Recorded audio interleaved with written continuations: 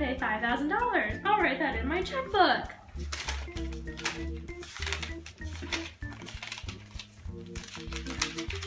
Okay.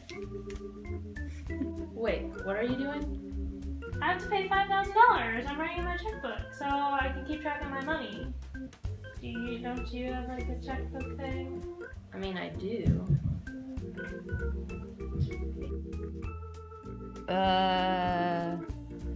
Chelsea!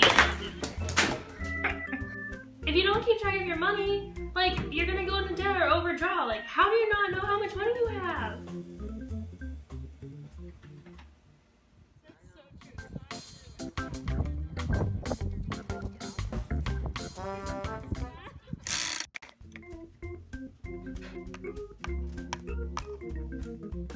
Yeah, payday! I'm gonna go buy a boat. Have you been budgeting for a boat? Budgeting? Yeah, I remember we learned about this in finance class. There's like, you make like a form and you fill stuff out for certain things. A form? Yeah, I remember having a form. Oh, you have the form with you. I Yeah. see that. See? Oh, it's empty. Chelsea! You need to like set your priorities and allocate your spending money on like important things on your budget. Okay.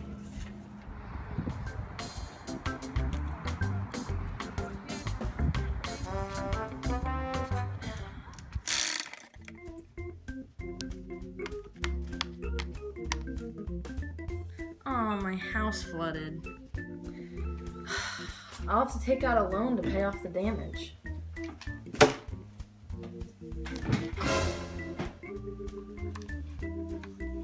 Payday! You know what, I'll just go and pay off my student loans because I have the money too.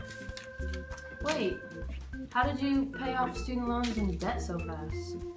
Well, every time I get paid, I always set a portion of my paycheck aside to help pay off my student loans and debt. And I always want to pay the ones with the most interest first because that money just builds up off of each other and then you have more loans that you have to pay for. Well, why don't I just get a credit card to pay off my loans? Chelsea! I'm trying here!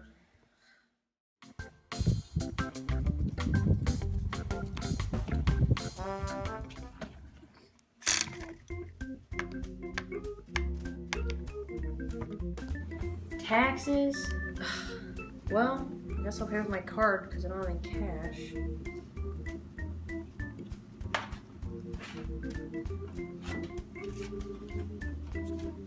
More debt? So did you already pay your taxes? Yeah, I did that close to the first of the year, and I also made sure that I checked it, make sure that I did it right, I had somebody else check it. Oh, and I also kept track of my deductions. So yeah.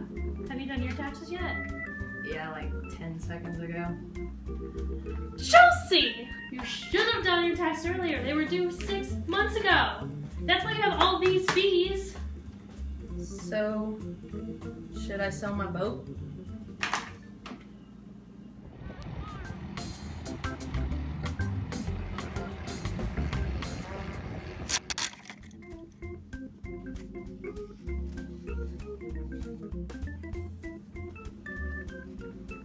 How did you do so well with your finances? I'm stuck with all this debt and no money.